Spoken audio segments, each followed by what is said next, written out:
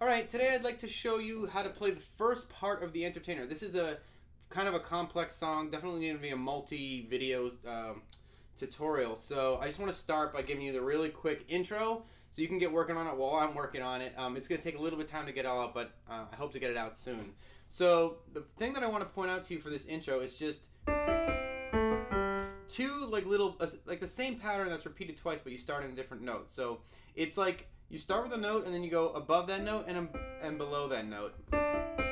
That's the pattern. So the two notes that you start on before you complete that pattern is D and then A.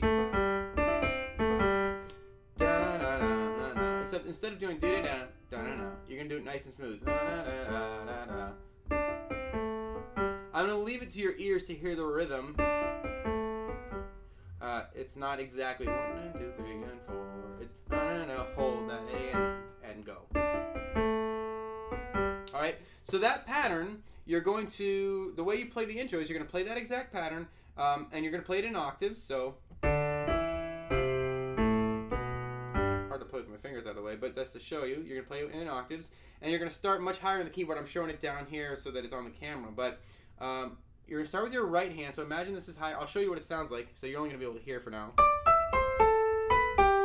So that first thing, I'm basically playing this, except much higher.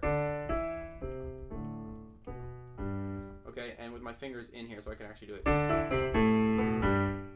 Okay, and then what you're going to do after you play that pattern once, you're going to jump down, basically to the next octave down. So I don't know if this is on the camera or not, but you're going to repeat it. So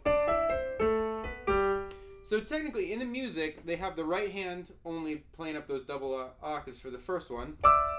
So here's my left hand, not involved in that first one, right? That's up there. Then the second one, the music wants you to play each octave with one hand. So I'll be down another octave. Okay. And then the very ending part, now it's a little bit different for the ending part. It's almost the same. It starts the same. So you still got D, E, C, A.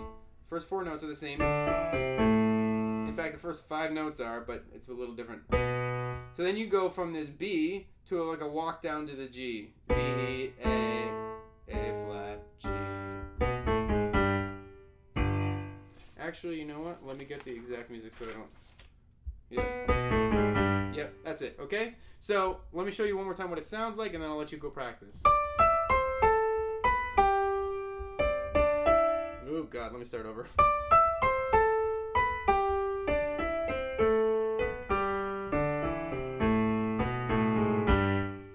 And I need to show you that last little ending. Bam! So, the way... I'll show it to you a little bit lower because I just want to make sure it's on the camera. But in your right hand, you're playing a G chord, basically. G, B, D, and G, but you're playing it an octave higher, so right here. Above middle C. Starting with the G, that's above middle C. Alright? And in your left hand, you're playing octave Gs, nice and low. Not, yeah, like the lowest 2 octaves you can play. Yeah, and we'll leave it from there. There is a little pickup. But whatever, we'll get to that part later. So just for now, see if you can practice the intro.